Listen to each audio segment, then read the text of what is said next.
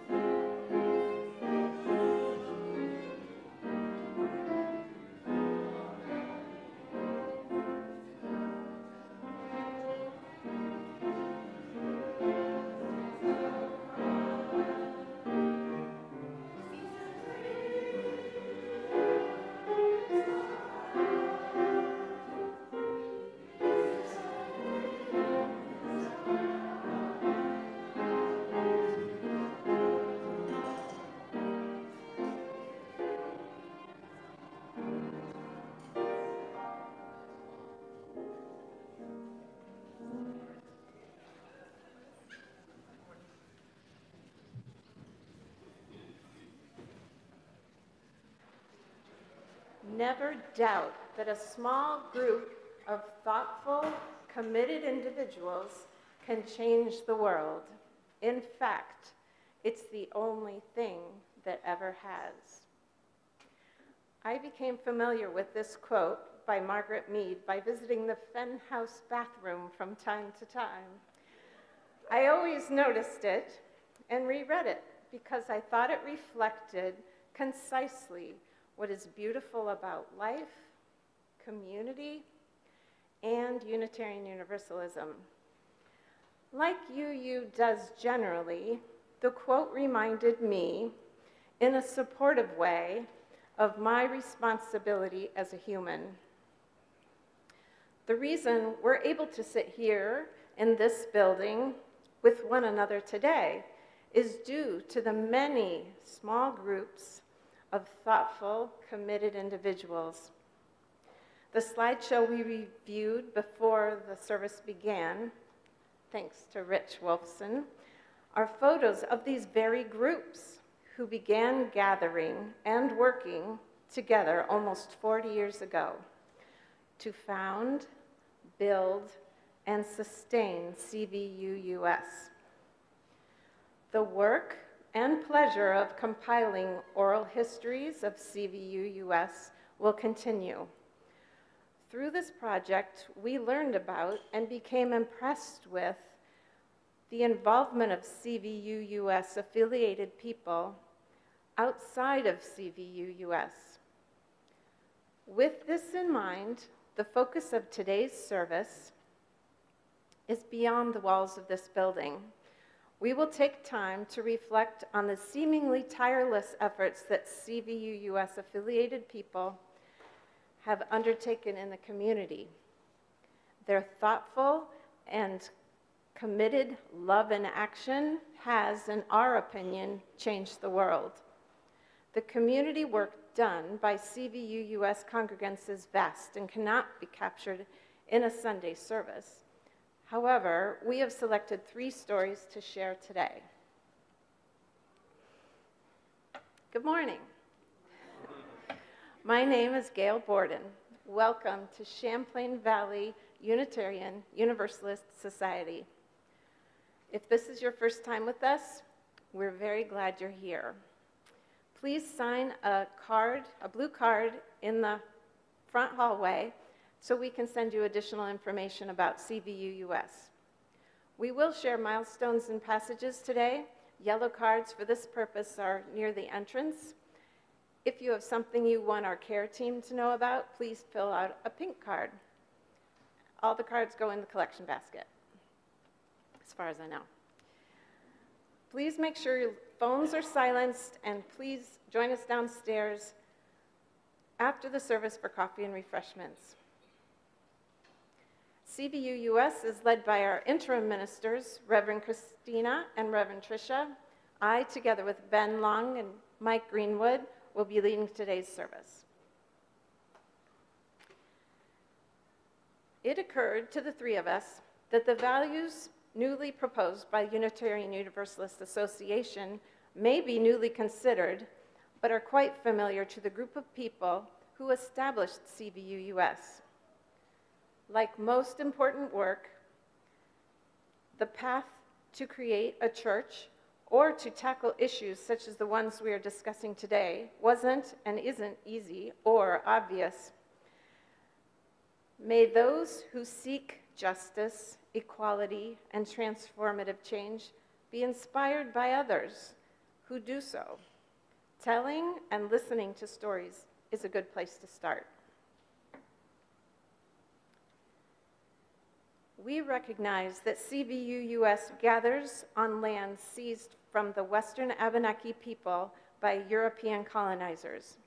We respect the Abenaki's spiritual relationship to the land and waters of the Champlain Valley. We are committed to building a peaceful and more just relationship with them and to promoting knowledge about their history and culture.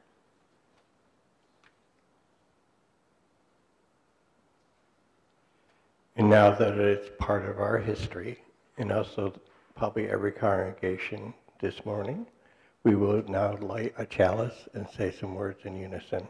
So Claire?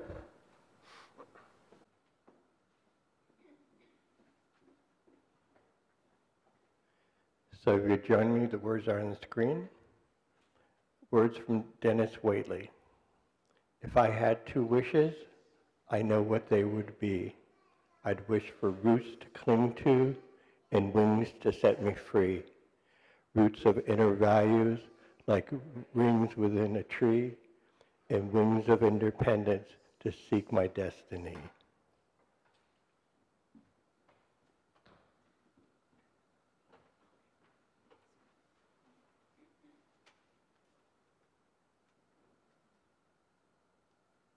Let me take you back to the 1980s. The early years of CVUUS were full of a number of families organizing themselves into a nascent community before there was a minister. The services like this one were all led by members of the community. 2 of those founding families are represented here by Rich Wolfson and Abby Sessions. Thank you for joining me, both of you, to talk a bit about one part of that history.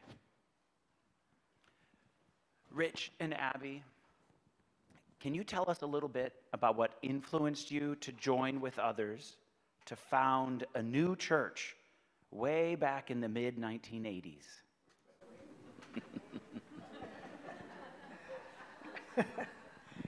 Well, it was kind of an anxious time then. There were many of us who were very worried about nuclear arms and the potential for nuclear war. And we had been attending Quaker meeting for some years and just were seeking a way of being in community with people with like concerns, like-minded people, active people, and we also found that in the Quaker meeting there was no children's program, and we really wanted to come together with people and create a dynamic and wonderful religious education program for our children. And some of us had roots way back in Unitarian Universalism, having been raised in that tradition. And we also kind of missed that, and we wondered why it was that Middlebury didn't have a UU congregation. We were kind of surprised about that. My personal take on that, and it's backed up a little bit by some histories of Middlebury College, is that Middlebury College was rushed into existence in the year 1800, partly by Calvinists from New Haven, from Yale, partly to counter the Unitarian influence that was very strong in the founding of the University of Vermont. So we think that may be part of it. But we do know that there were Universalist churches in this area. The current Methodist church in East Middlebury was Universalist when it was founded in the mid-1800s, and there was a Universalist church in Shoreham. But there was no Unitarian, not much Unitarian presence here, and Unitarian and Universalism had pretty much faded away by the time the 20th century came around. So we really wanted to reestablish a tradition that we had grown up in. Thank you. And you both mentioned that you were attending Quaker meeting and they didn't really have the time for children and the space for children that you were looking for. Were there other community organizations like I've heard maybe the Plowshares group that was working to abolish nuclear weapons that played a role in bringing people together and inspiring this new community? Well, Rich and Artley and I had a great conversation last night, and just kind of getting our act together for telling the same story today. And we were wondering how we found each other, not us, because we already knew each other, and we knew the other two couples who were involved in the actual call, making the call to Dean Starr to come and help us start a church. And some of those social action organizations we thought were the connectors that brought the group, enlarged the group continuously. And it was amazing how quickly it all happened once we started, how quickly people found us. And I think maybe organizations like Plowshares were that connector. Yeah, and I would also add, some of us actually joined the UU Church in Burlington while we were thinking seriously about establishing this. Abby mentioned Plowshares, which was a group, as the biblical Plowshares phrase, beat swords into plowshares, was trying to strive for nuclear disarmament. And we were, all of us, pretty much involved in that. And in 1982, there was a move to put on the ballot at town meeting in Vermont towns a resolution seeking a freeze on nuclear arms. And we worked in the town of Weybridge, and the sessions worked in the town of Cornwall, and 177 of the 195 towns voted in favor of that resolution. We actually carried this sign in a 1982 Peace March in New York City. So this is a sort of predates CVUUS by a couple of years, but it indicates the kind of activism that has remained a part of CVUUS. And while we're talking, I have another prop. Abby raised the question, how did we all get together? Artley kept this green box, this is the real thing, that she calls CVUUS's very first home. So it predates the Sarah Partridge House, it predates the Cornwall Town Hall. It predates the old Jehovah's Witness building. It predates this building. And she kept in this little note cards every time she heard of somebody who might possibly have a UU connection in the Addison County area. She put their name in this box. So this was our very first home, and we drew on a lot of those names as we began to put this religious society together. Thank you both for that. Now, I'm pretty new here. Our family just moved in 2020 and started attending services here after we were back in person from the pandemic. But I have heard that maybe there is a story about tossing around an inflatable earth during a Memorial Day parade and even winning an award.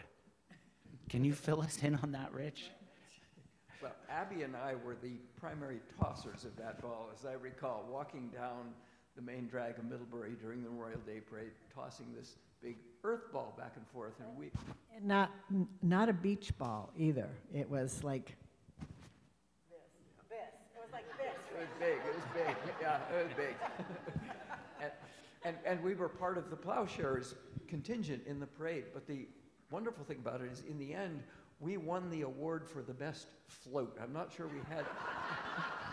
I'm not sure it was a float, and it's ironic that a peace group won the award in the Memorial Day Parade, and the award, which probably exists somewhere, I last saw it at the Sessions House, was a statue of a general looking very serious and militaristic.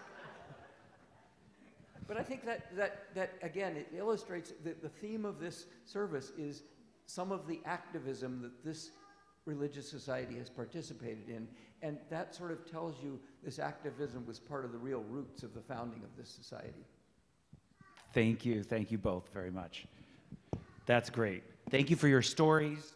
Thank you for your work creating and sustaining a community that seeks justice. I'm sure that Abby and Rich were not the only two members of CVUUS who worked with Plowshares to prevent nuclear war.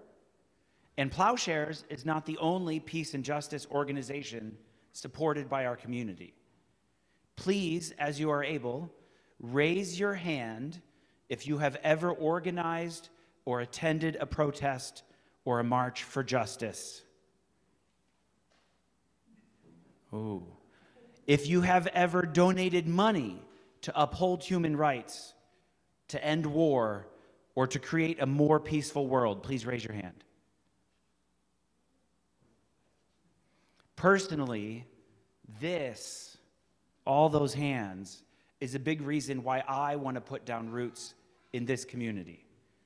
This is a place where I see love in action, a place from which our children can stretch their wings and be set free.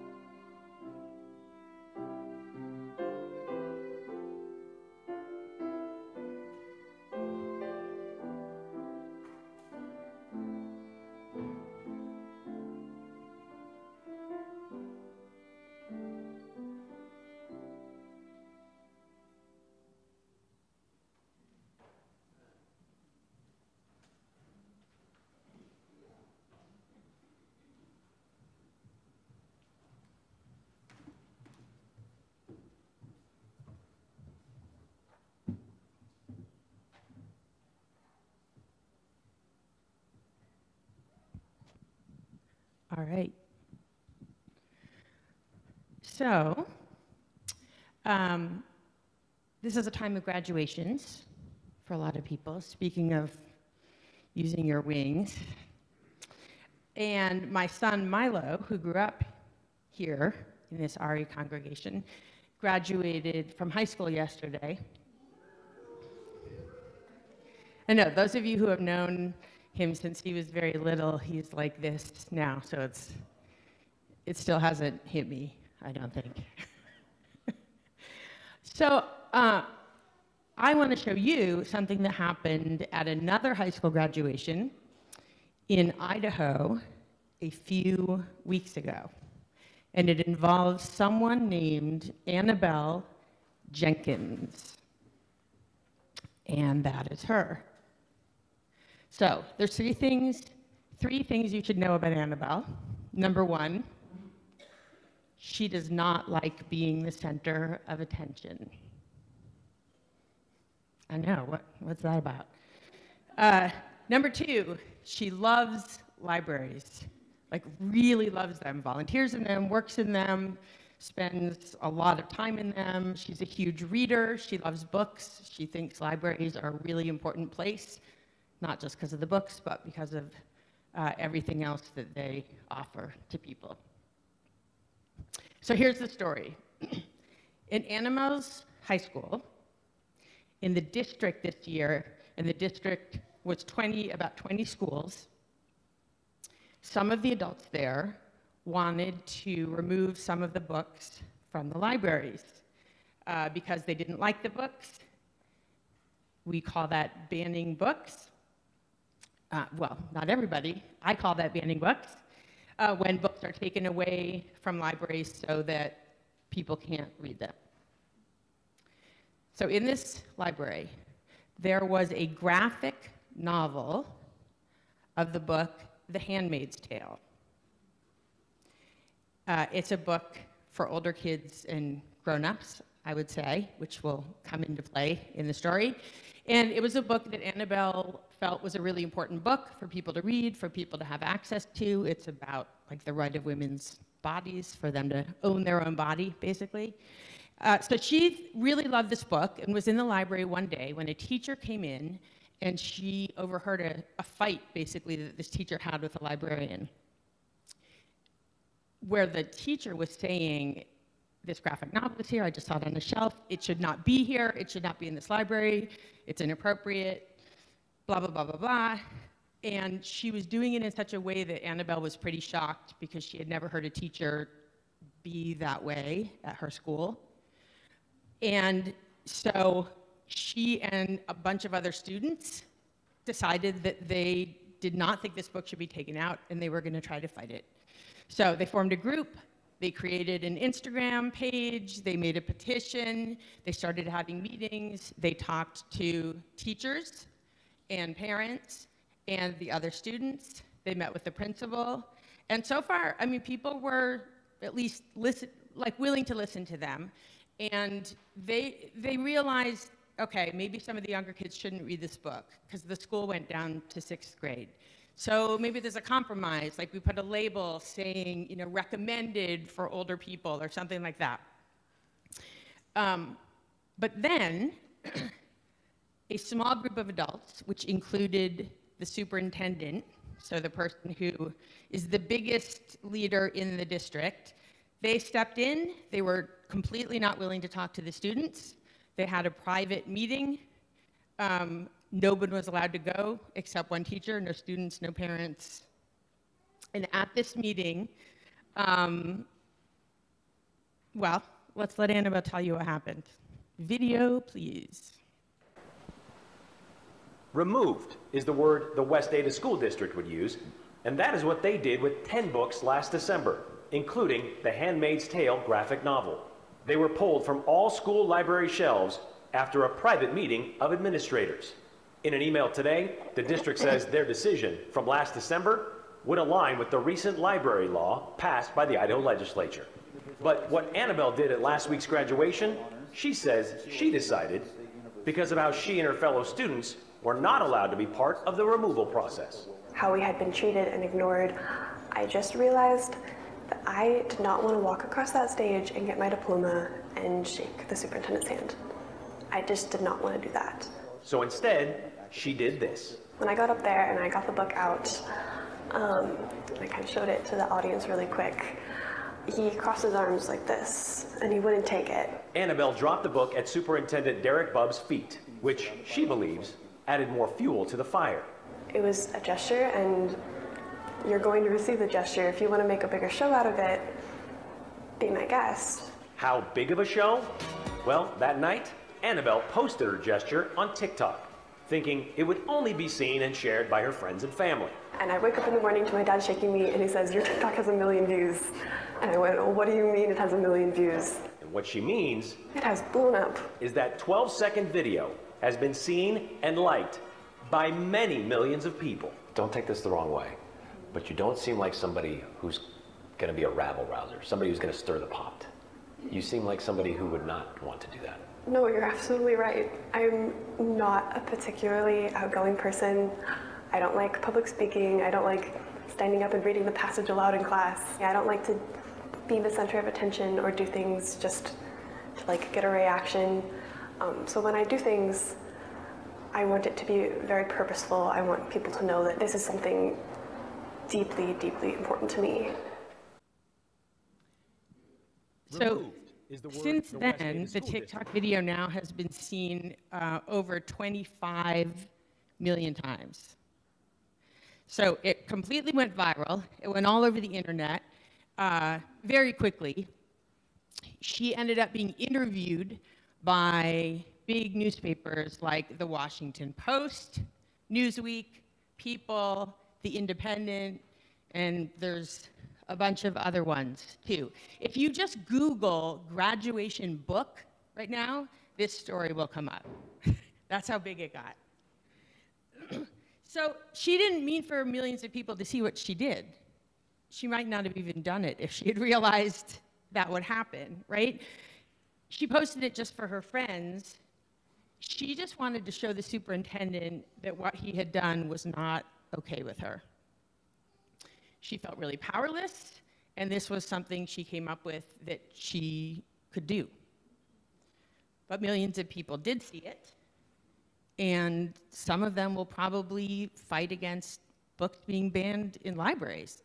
And if you look at her videos, there's tons and tons and tons of comments by people talking about her, being brave and being a hero and being a good example and talking about their own experiences with libraries and books being banned. So it goes way, way, way beyond just, her own action, right? Oh, I never told you what the third thing about Annabelle is. Number 3, she is a Unitarian Universalist.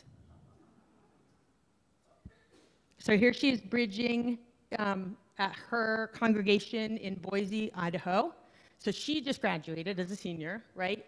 And so this is like what we did a couple weeks ago with our graduating seniors, where we bridged. She grew up in her congregation, like my son Milo, and like the seniors who just graduated did. She was really involved in their RE program. She went through coming of age. She went through OWL. She went on a Boston trip. Like, she did a lot of things and helped do things with the littler kids there. So if you want to learn how to be brave and live your UU values, I encourage you to come be part of RE, because the kids do great things there, and they're happy to tell you and help you learn how to do that.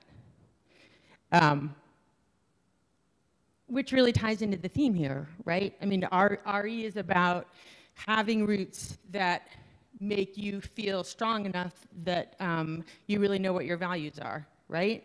So that's what happened with Annabelle. But then she also used her wings. Like, the thing she did was not connected to her congregation or her RE program or any other UUs at all. She went off and did this completely on her own, and that's what we're really going for, right? Is that all of you will be brave enough to go out and do things completely on your own.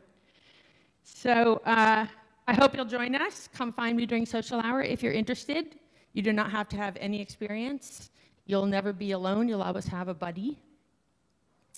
And now let's go to Ari. So this is the time the kids will leave with me, and we will sing.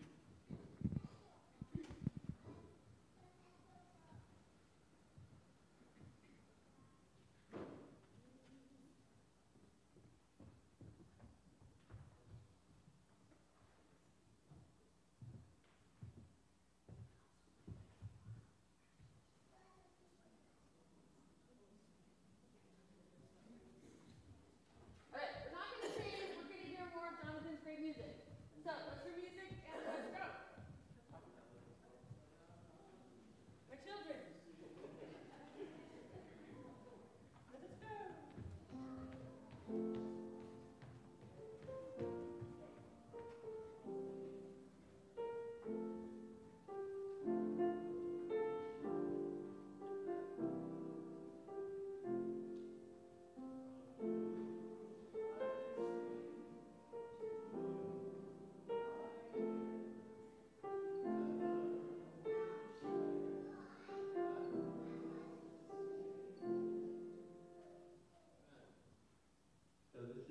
My favorite part of the service, because we're going to call ourselves in for a second. So we're going to take a moment of silent reflection. And what I'd ask, if you're comfortable, to close your eyes and take a deep breath. Let it in and let it out. And if you're able to, at the same time, Gail, Ben, and I would like you to consider this question. Why are you here? What makes this place stick for you? And that question was one of the very first questions asked of the group that assembled to form this congregation. Why are you here? And then we're going to take 5 shout-outs. And we have 2 newer members who will pass the mic. So in 2 minutes, we'll begin.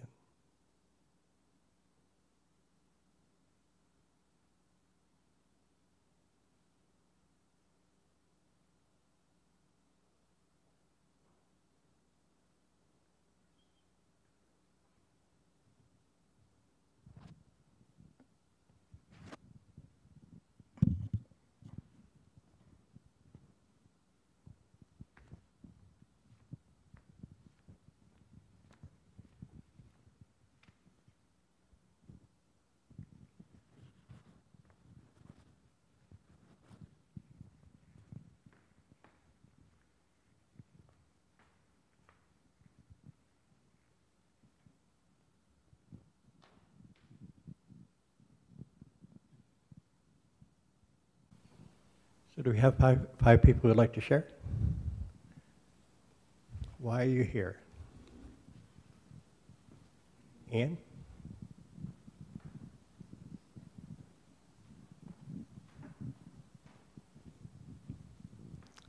As I thought about that question, I welcomed being part of a group that was totally accepting of myself, to allow me to just be myself and be part of community. And I also welcomed that it was a group of people who were thinkers and doers.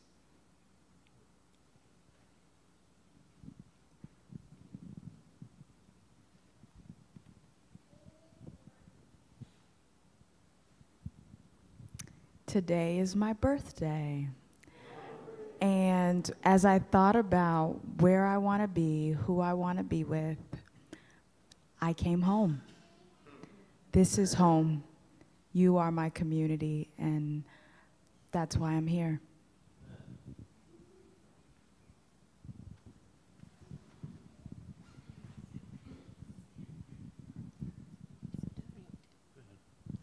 This is from Liam.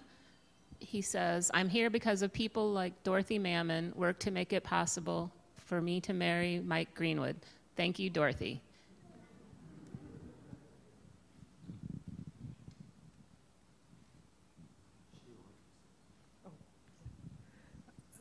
I'm here because you guys are my people, and you're my people because you are people who are working hard to be your best selves and working hard to make the world better for everyone.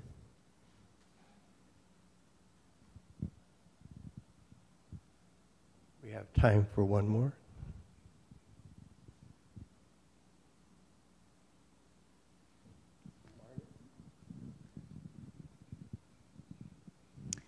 I'm here to see and be with and reflect on my relationship with each of you and look forward to getting to know those of you I don't know and for letting you get to know me.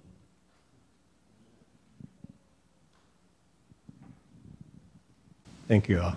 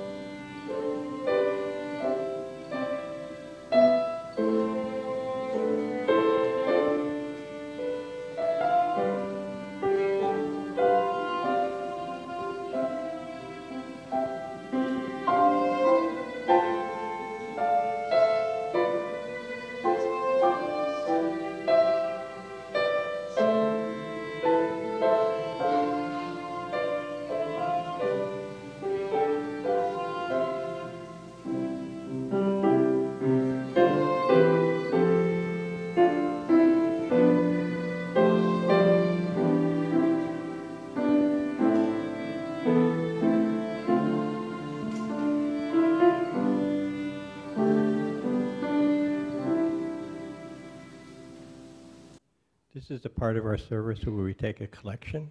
The collection is shared between two groups. One is us, and the other is Outright Vermont. Outright Vermont is dedicated to creating a better future for LGBTQ+ youth in our state. We strive to build, according to the website, they say, to build relationships and provide resources that foster acceptance and community, giving queer youth a safer place in Vermont to live and to enjoy life without fear. Please be as generous as you're able.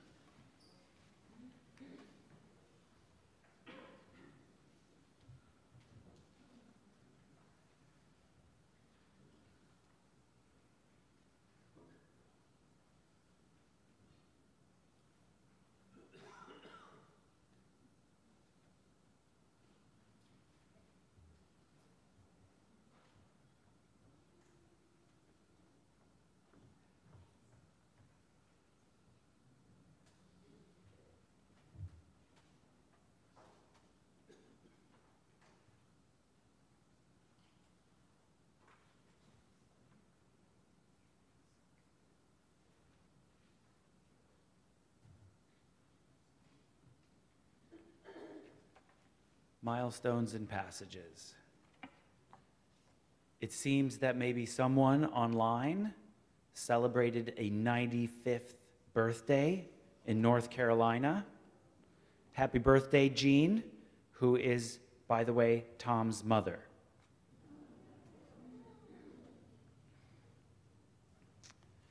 This one from Jean Terwilliger. Jean says, on this morning celebrating our congregation's love in action, the donations team would like to thank the congregation for your over $21,000 in sharing the plate donations in 2023. You are amazingly generous. Please see Jean Terwilliger after the service if you would like to help choose future donees. From Dinah Smith. On behalf of the CVUUS Meditation and many others, I thank the board, the finance team, staff, and the many parts that keep CVUUS working in all the important ways we do. We have special thanks to Ted Shai for this work to keep the outside beautiful. Last Saturday, especially, his work. And from Marnie Wood. Congratulations to Milo Reese and his tennis doubles partner, who came in second at the state tennis doubles tournament last Saturday in Burlington. The winning team was also from Middlebury Union High School. So the championship doubles game was two Middlebury Union High School doubles teams against each other. Friday, the MUHS tennis team won the preliminary tournament and will compete in state competition this coming week. That's the boys' tennis team.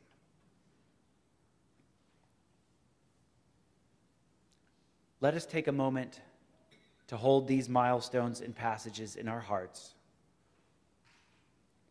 including all those messages that were unspoken.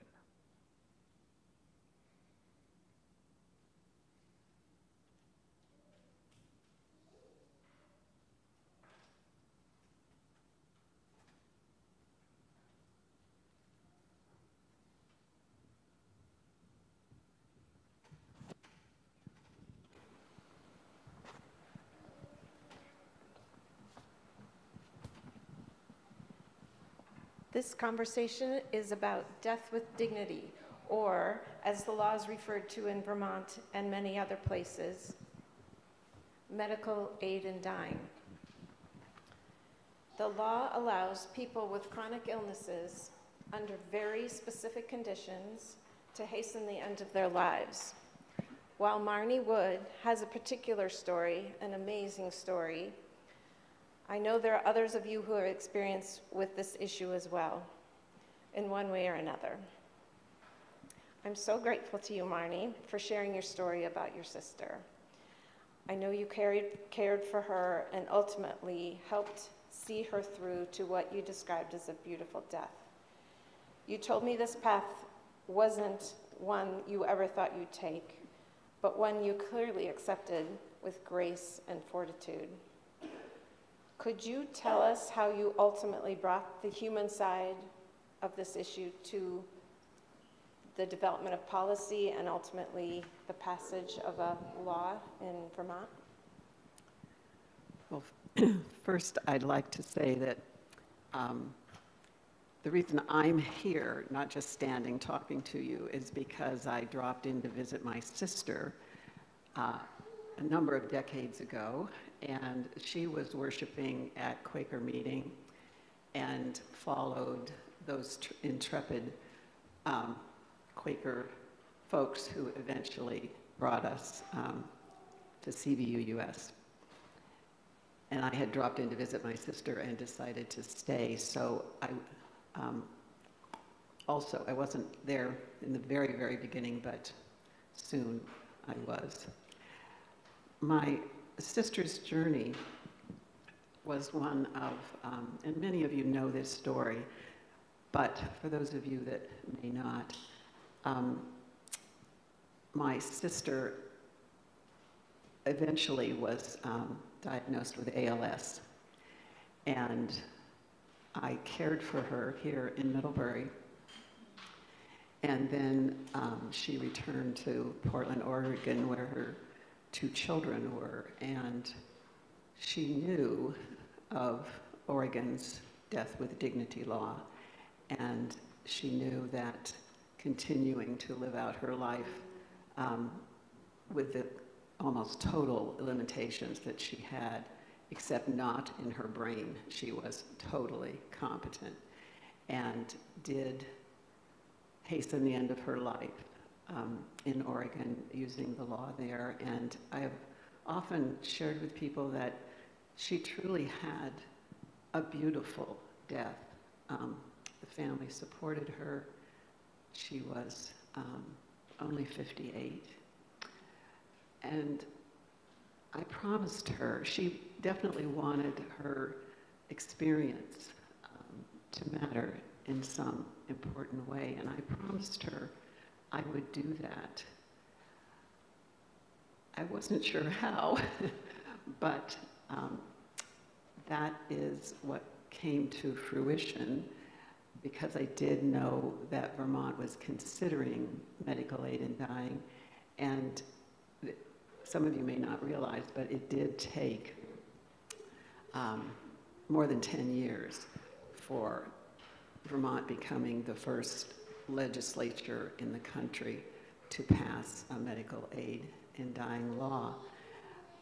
In 2011, during that legislative session, there was an informational meeting at Town Hall Theater regarding medical aid in dying, and people from the audience were encouraged to ask questions. After about 8 people got up and only spoke about opposing the law, I was very stirred up and decided to raise my hand, and I shared my sister's journey, her family supporting her, and her beautiful death. At the conclusion of the meeting, a member of Patient Choices Vermont came up to me and said, "Don't leave the building." And right after, that was Ginny Walters, right after that, John Flowers of the Addison Independent rushed up to me and said, "Don't leave the building." So 2 things happened from all that. I became acquainted with Patient Choices Vermont, and John Flowers wrote excellent coverage of that meeting. And through Patient Choices Vermont, I was able to start speaking about end-of-life choice using my sister's experience. And Reverend Barnaby, our former minister, did a service on end-of-life choice in February of 2013. And he well knew that I would be a good source of offering a reflection, which I did at service in early February, while the legislature was seriously considering again a medical aid in dying law. So I thank Reverend Barnaby for allowing me to share my story at that point in time, and I'm sure some of you heard me. But the important thing that came from me sitting down and writing about my sister's journey was the fact that that became the basis for my testimony at the state legislature to the 2 different committees in the House and Senate.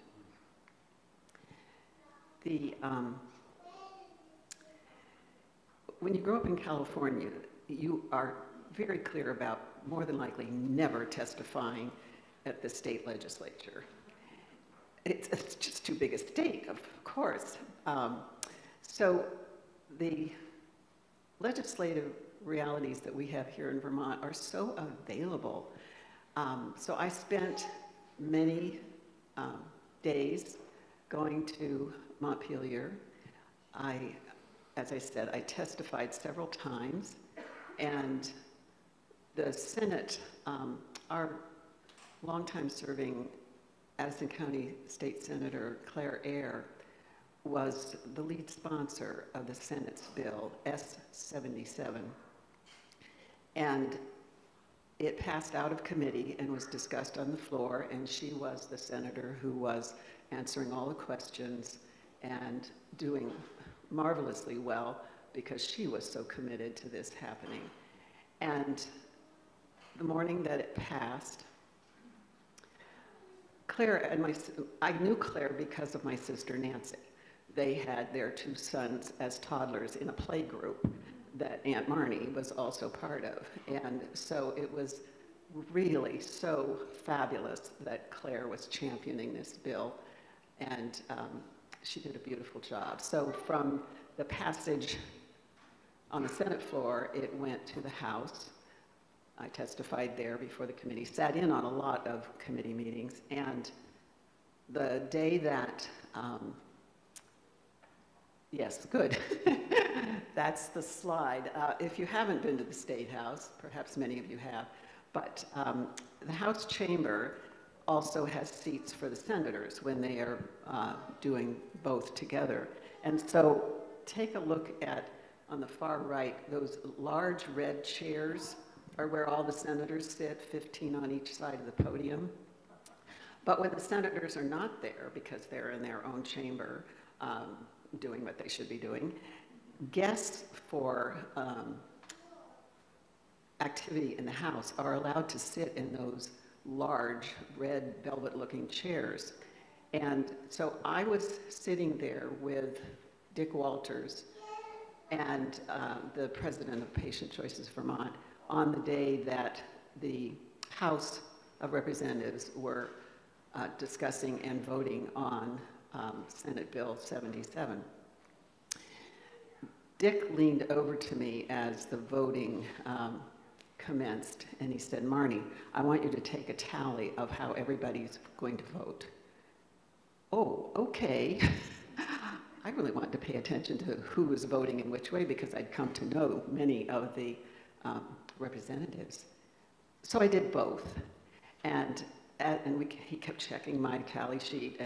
And as we progressed to realizing that the Bill A was more than likely going to pass by a good margin, and then it did pass, and then we waited anxiously for the appropriate conclusions of the announcement of the votes, and then the speaker announcing that the bill had passed. And you can imagine the joy that I experienced that day because I had made a promise to my sister, and I felt like it really had come to fruition.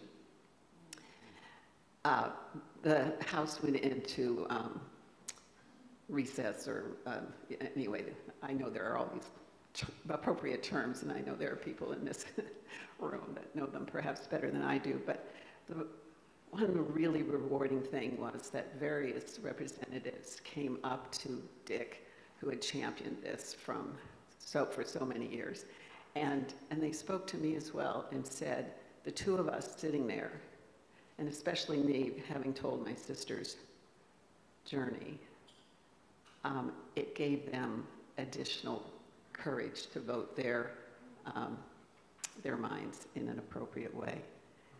So that was probably, in a certain way, the pinnacle of reality. And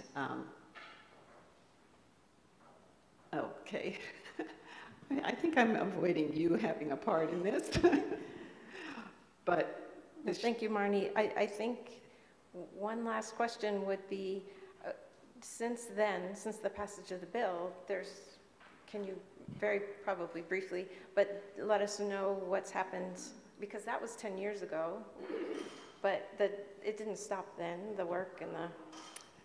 Right. So after, in 2013, I was asked to join the board of Patient Choices Vermont.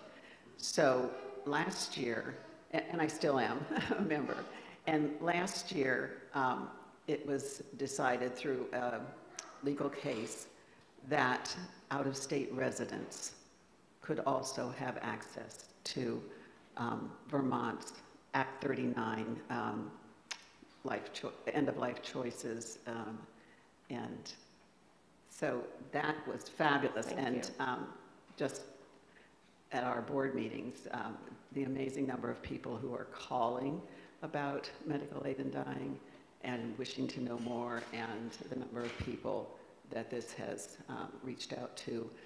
There are 11 jurisdictions in the United States that have medical aid in dying as a legal right of citizens.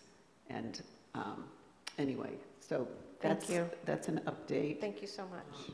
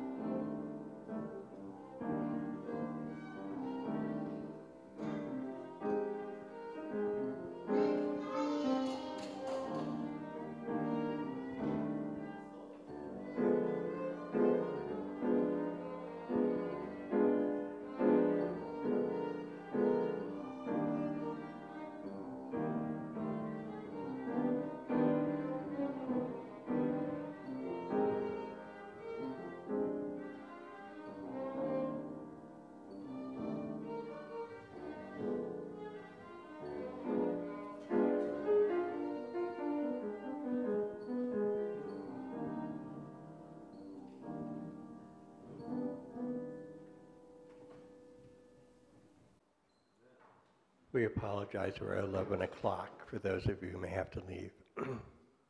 But before I begin, I'd like to give you a little context. The Marriage Equality Act is a 2009 Vermont state law that legalized officiating of marriages between same-sex couples in the state. The law went into effect on September 1st, 2009. Vermont became the 4th state to legalize same-sex marriage and the first to do so by legislation rather than a court ruling. So we're curious, by a show of hands, how many of you here were involved in testifying, volunteering, donating, or just by offering your support for marriage equality here in Vermont? Wow, it's amazing.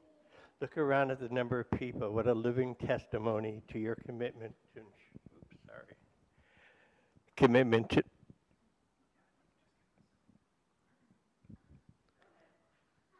what a living testimony to your commitment to ensuring equal rights for all.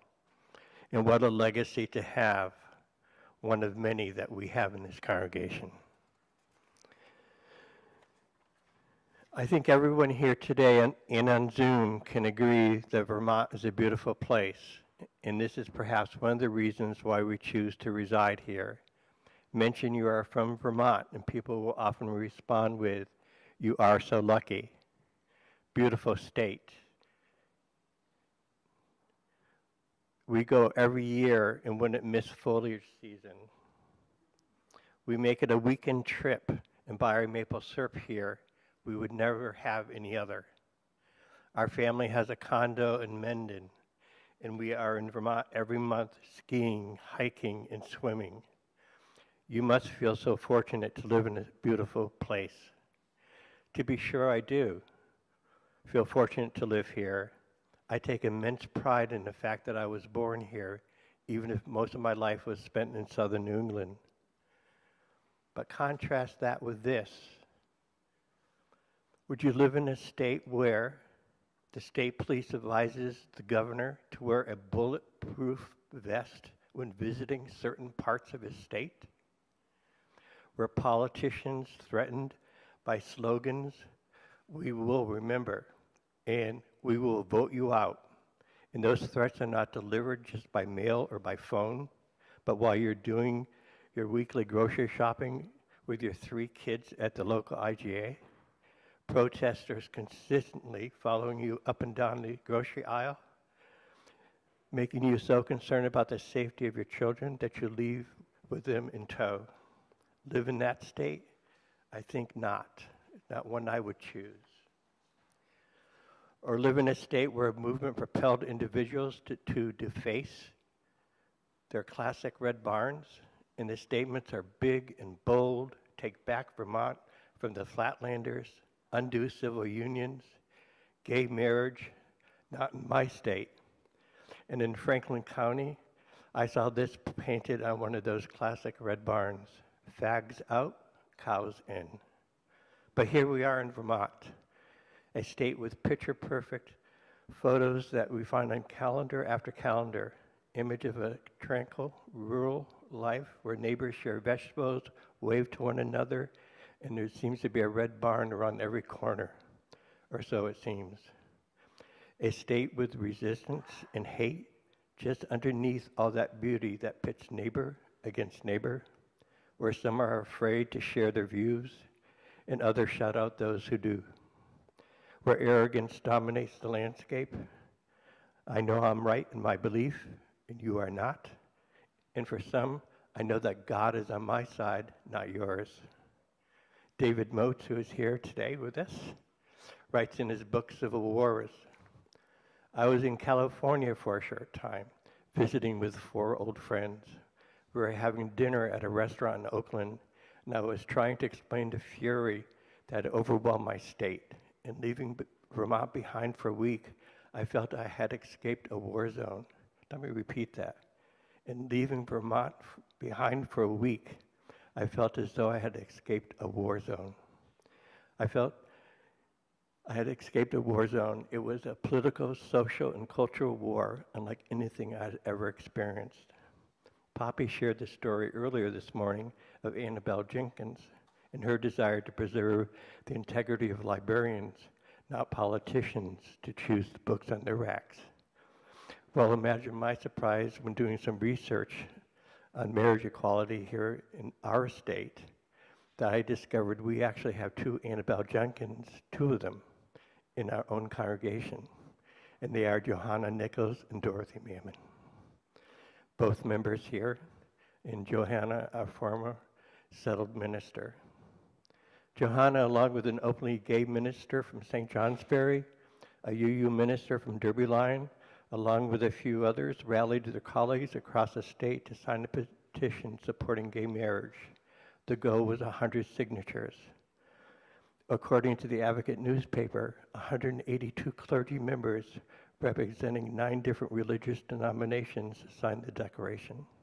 It was an incredible feat and a testament to Johanna's passion for ensuring marriage equality became the rule of the day here in Vermont. She continued her work advocating, cajoling colleagues and friends alike to support gay marriage. We are forever indebted for what she has done. The other Annabelle Jenkins is our very own Dorothy Mammon. I knew Dorothy was involved in the Freedom to Marry initiative, but I never imagined how big of a role she had, along with so many others in this congregation. Dorothy was not just an advocate, she was a statewide coordinator for the Freedom to Marry Task Force. So let's hear from her. The testimonies were 2 minutes apiece, so it could have been multiple people from our congregation testifying too. And it wasn't just gay and lesbian people that testified, straight people testified about why it wasn't fair and how they felt about being able to be married when their friend sitting right next to them couldn't be married. That was terrible. And so lots of people went to testify. Yes. So if you could, I'd like to go back to the fairs, because in David Mote's book, he mentions you at Tunbridge and feeling threatened by the people across the way who were against gay marriage. Well, there were a couple of things at fairs, but at Tunbridge what happened was some fairly big guys, maybe 4 fairly big men, had Take Back Vermont signs, which are also big, and they had them, and they stood, maybe they were as far away as the chairs over there, and then they kind of walked toward the booth, and I was alone at that time. Usually we were at the booth in pairs. It just, somebody would have to go to the bathroom or whatever, but I was alone there, and then they were saying terrible things like, you don't belong in Vermont, you know, I don't have to say the things they said, you can imagine. And it felt pretty threatening. And I didn't know quite what I was going to do or what they were going to do. And before I knew it, the police came in and told them to get out. And after they were dispersed, somebody from a neighboring booth came over and said, I may or may not agree with you, but nobody deserves to be treated like that. Wow. So I thought, well, that is really the Vermont spirit. Yeah. You know, that is a live and let live. But where did you find, after an incident like that, where did you find the courage to go out again? I mean, that takes a lot of oomph. Well, interestingly, Mike, that only gave me more courage because that is just so wrong. That is just so wrong. And I know that if I'm experiencing that, any gay and lesbian person in Vermont could be experiencing that, and it's just so wrong. And so if anything, it just extra motivation. Okay, nice. Yeah, yeah. And so let's return to those opening images of beauty and tranquility in contrast to the verbal and physical threats targeting others. So how do you navigate this? How do you compose and maintain decorum? So I'd like to share two brief stories.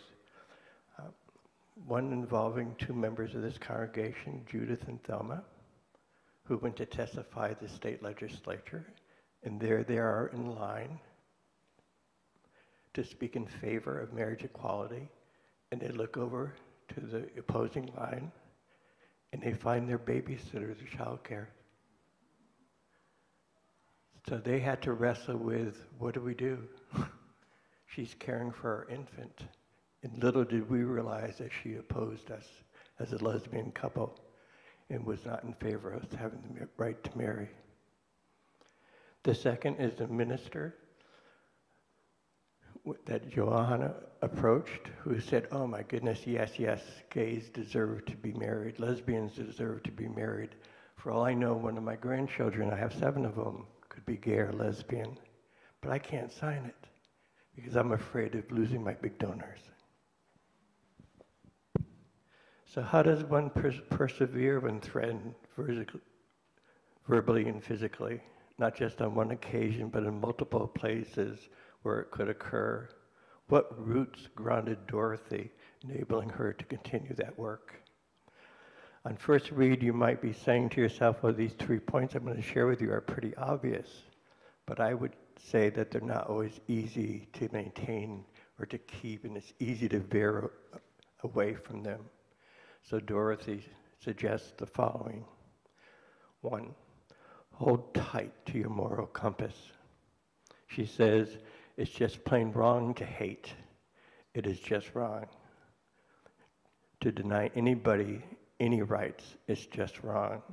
Echoes of our first principle, inherent worth and dignity, and our second, justice, equity, and compassion in human relations.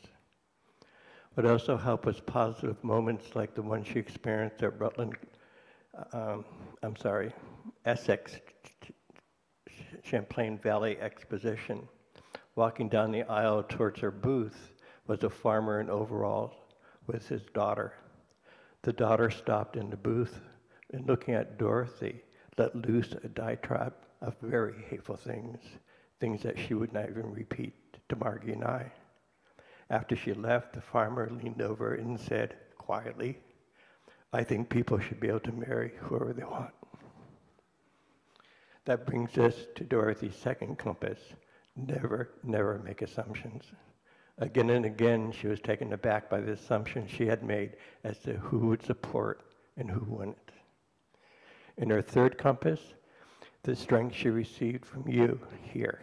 So all the people who raised their hands, and probably many others that are not here with us today, you provided Dorothy with the courage and the strength she needed, Sunday after Sunday.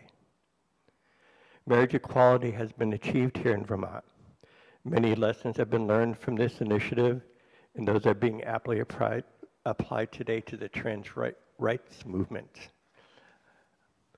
So let us band together in this season of pride. Let us remember the cornerstones of how to navigate this tidal water of hate that may surface. Let's hope it doesn't. Let's find strength with others. Don't make assumptions, and keep your moral compass pointing to the values of love, justice, and equity. So may it be.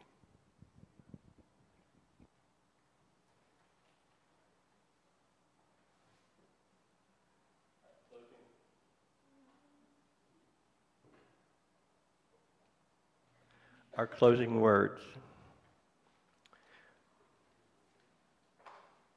We're actually going to skip the hymn, I think, because of time. Sorry about that. Closing words. We have a rich history. In just over 35 years, look at what you have accomplished. But not to be overlooked is your rich history in living our values, independence, equity, and justice, just to name a few. Those values are what brought us together, and it's what binds us today. May these roots, plowshare, right to die, marriage equity, and so many others be the roots that ground us in believing we can make a difference in this world, because we already have, and we believe we're poised to do so again. Let it be.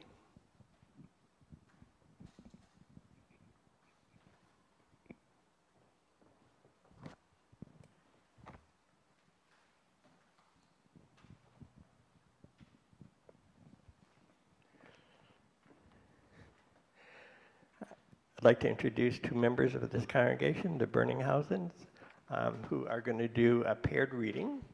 And what we're going to ask you to do, if you are comfortable in so doing, is to stand for this closing and to either hold hands, if you're comfortable doing so, or touching elbows. Because we would like to see us all come together as a single community. And we're going to read the last verse. And it will be on the screen for you. Before we start to read, with your permission, I am spontaneously moved to thank Poppy and all the members who've organized this service, Mike, Gail. And you may not know, I'm the son of a librarian. The McCarthy movement started exactly the way that brave young woman in Idaho pushed back, but it was the sad part of the story we heard was this time the librarian was being attacked by a teacher, a fellow teacher. 80 years ago, it was coming from parent groups telling the librarians and the school systems, take those books off the shelf. And I just want to urge everyone to remember, whatever the book is, it's wrong to tell the librarian, get that book off the shelf. It offends me, I don't agree with it. And it's wrong when it comes from our side of the aisle, just as much as when it comes from the conservative right-wing side of the aisle. Again, we reground ourselves here in our highest values. Love is the center and foundation of this faith. Love is the power that holds us together as a community. As we enter our communities, let us open our hearts to the healing power of liberating love. Because love is not only something we receive, but is something we practice in community. Let fall away all that might distract us from the wholehearted practice of love.